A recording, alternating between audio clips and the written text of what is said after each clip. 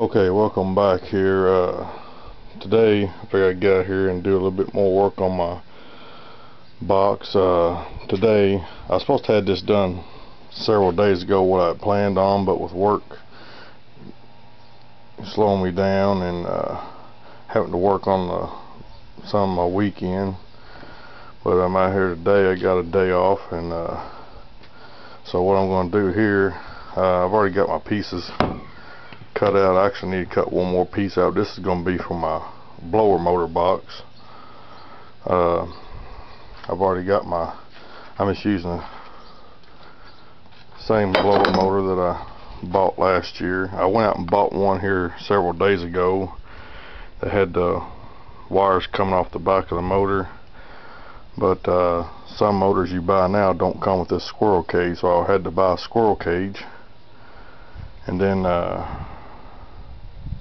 but thank God the squirrel cage didn't fit the motor, because I took it back and I finally found the numbers off the motor I used last year, which is this one right here, and they pulled it off the shelf, and lo and behold, it's still got the squirrel cage on it. So it put a little extra money back in my pocket, saved me some money by returning my old stuff.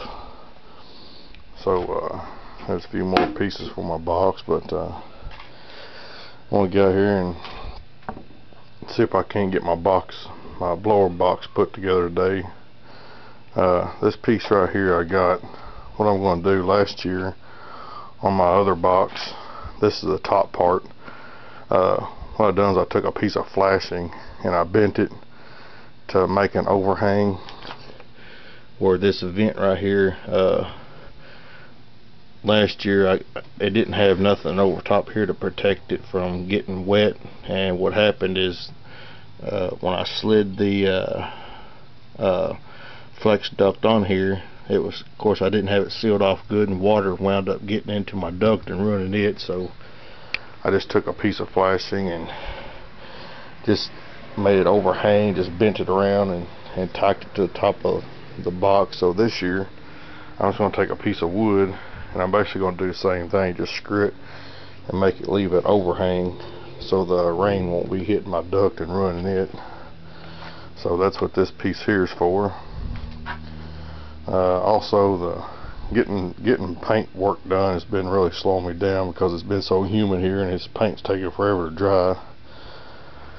I went out and I haven't even got I was supposed to have I'm going to go ahead and screw this top back down, the plexiglass. I'm going to screw it back down, but what I'm going to do first is the trim work also has been slowing me up, because I just can't figure out what I'm going to do. So I've just decided to go and buy it's just window and door casing trim, whatever you want to call it, just like a standard trim.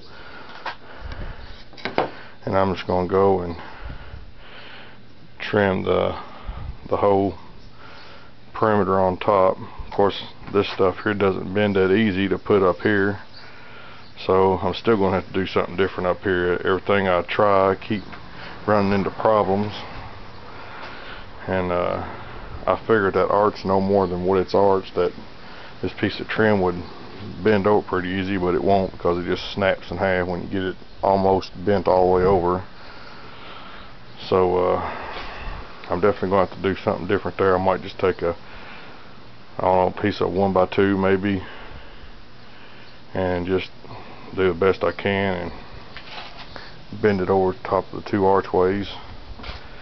But what I'm going to do is I'm going to put the trim on here, and then I'm going to wind up running a screw through my trim down through the plexi into the wood to help hold that plexiglass down, because I've never built one of these with the arch before, and I'm kind of half afraid by not screwing it down.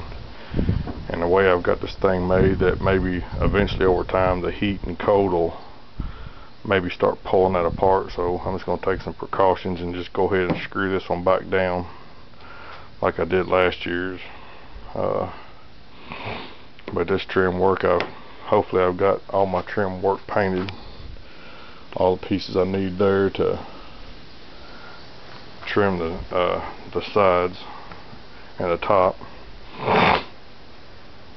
But that's where I'm at so far. And as soon as my trim and everything gets dry, of course I still gotta paint the other side of this one. I haven't got it painted yet.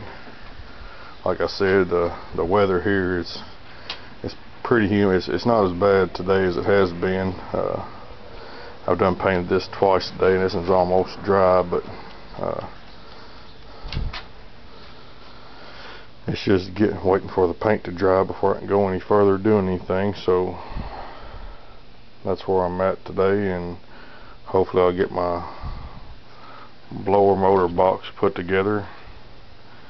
And I was going to make a little bit bigger box where I could offset the motor back inside the box. So hopefully, because last year where the hole is, where the squirrel cage actually pulls air into the box, it was kind of leaking a little bit of air around the outside.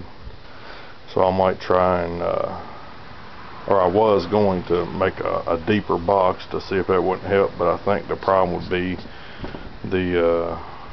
I got a 4-inch hole in the top, and that squirrel cage is probably about a 6-inch hole. So I say the exhaust needs to be bigger,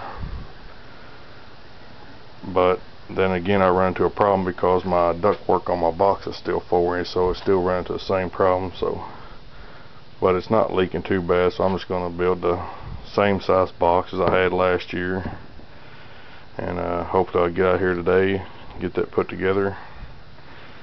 And what I'm thinking about doing is running I'm going to test it first, run both my blower motors off through one snap disc and through one charger, which I'm hoping it should work for no more than what it is. But I'm just going to test it and see how it goes, and I'll make another video on it later. Thanks for watching.